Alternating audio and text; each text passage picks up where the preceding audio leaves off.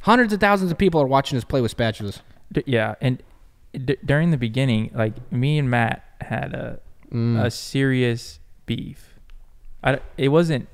Which still kind of goes on to this day. Like it's just the competitive factor. It wasn't a joke. Like I didn't like Matt and Matt didn't like me. Like no matter what, we could not. Like getting on camera was tough. Like it was actual hatred. Yeah, for some reason I don't know what happened. It was just. I think we both wanted to win so bad, and we hated watching the other person win. Garrett, from the outside watching it, what? I mean, I honestly didn't know it was real until probably we finished up our like when we did Bro 5, and then after. Actually, in the middle of Bro 5, we'd be filming some videos, I remember, and you guys would like genuinely get mad at each other. Yeah. And that's when I started to think their beef could be real. And then after, I remember like we kind of talked about it, and you're like, yeah, we actually really did not like each other. Yeah. And so I always thought it was fake whenever we were doing GM golf. I didn't think it was real. Yeah, it was a lot of trouble, and we set up a match. I don't know. We were in Nashville. Yeah, with this part with Z-Rad. Z-Rad. We were in the trees, in the bushes, like waiting for somebody to play. I can tell you exactly what video it was. We were filming Wheel Not Ideal. Yep. The thumbnail was a shoe. We were filming it with Brody and Zach. Yep.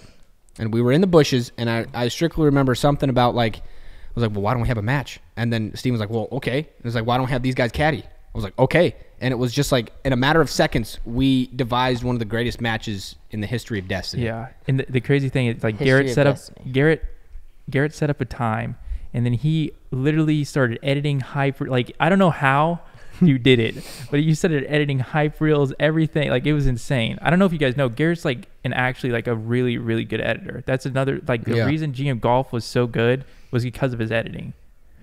Like, that's a big thing that I remember. So we had like 3 days left before I was going to Scotland on a trip. And that's when you edited the match, wasn't it? And so we had filmed it. 3 days. We had already filmed the video, and I hadn't had time to edit it. And I remember like thinking, okay, I got to get this done. We did like a live chat, kind of like to hype it up, something like that. I remember like people were just loving it. And it was like everybody was going into Steve's comments and saying Matt's better than you. Everyone's coming into my comments saying Steve's better than you. And the hype and the stress, actually. Dude, you laugh, but like when trying to have a match after that, when you know the video is going to do hundreds and hundreds of thousands of views. Oh God, dude, there it is. Oh God. So I just remember sitting here. This is.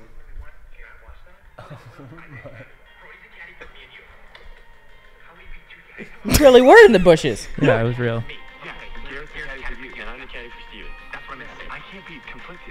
I can't be conflicted. I just remember this. I remember watching you edit the intro, and it was the most hype thing I've ever seen. Yeah, so we like hyped it up a lot. God. And then I remember it was coming down to the wire. I had 18 hours. Mm-hmm. And I edited for pretty much 18 straight hours on and off. But I edited all the way overnight, didn't sleep, and then got on a flight to Scotland, which was the very first time I ever flew alone, which is kind of weird. Mm-hmm. And it was all the way to Scotland. So it was just crazy how I just remember editing that, and then we got it involved. Yeah, so. It was insane. I loved every moment for that. The match was the scariest thing in my life, though. Yeah, for some reason, you guys both played so well, and we both played really well. But it's like the last time Steve shot even on 9 holes. Shut the hell up, Tig. Tig. All right.